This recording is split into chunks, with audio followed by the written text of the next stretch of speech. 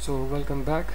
In this video we will create another method for the GridView widget. Okay, first we will simply copy that from here, as you guys can see, copy to here.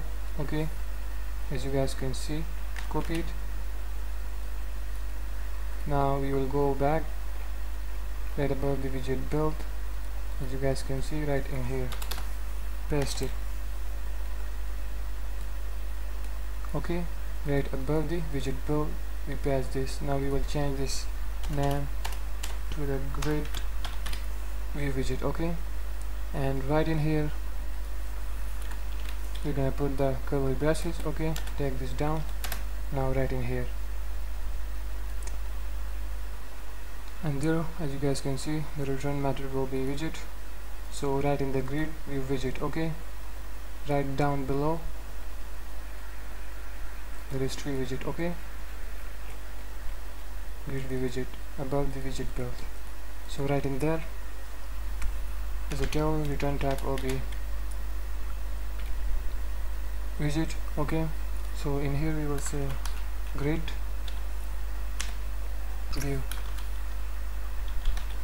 There we go, GridView.count. For now we will remove that. Okay, and we will add it later on. Move it in here, semicolon. Okay, now right in the GridView.count we will first set the primary to false. Okay, and right after let's do some padding. Padding will be adding sects. We will go with the all. Okay, and we're gonna set the 6.0. Right after, let's set the close axis spacing to 1, and also we will set the cross axis count to 1. Okay, so it's gonna be a beautiful combination. Right after, now we will set the container, but first there will be children, and right in the children we will say container widget, or we can simply just first in here write container. Okay, in here comma. Now right in the container we will set the box decoration. Okay, in which there will be a linear gradient. Okay, the mixture of two color, we already wrote this code. So right in here, as you guys can see, that box decoration, copy this. Okay, from here to here, copy it, go down in here, right in this container. Okay, paste it. So there will be a beautiful mixture. Okay, right in the GridView. You guys will notice that later on, whenever all the work will be done. And we're gonna test the app right in the end.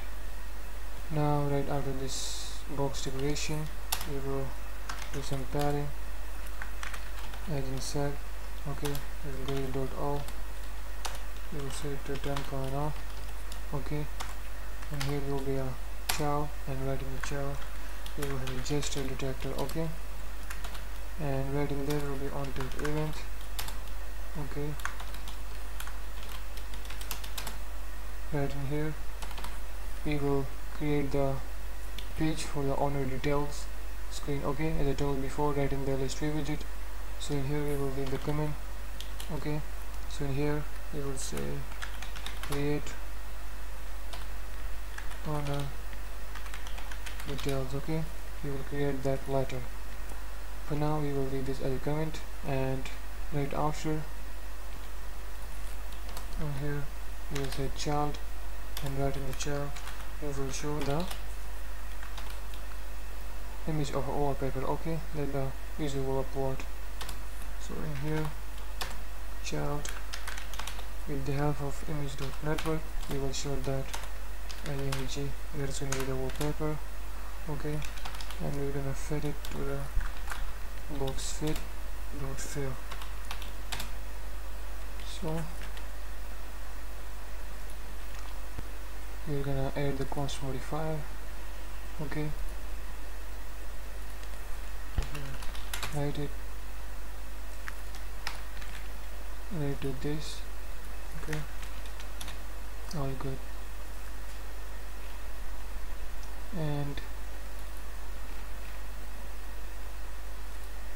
so the design right inside the method GridView widget has been completed. Okay,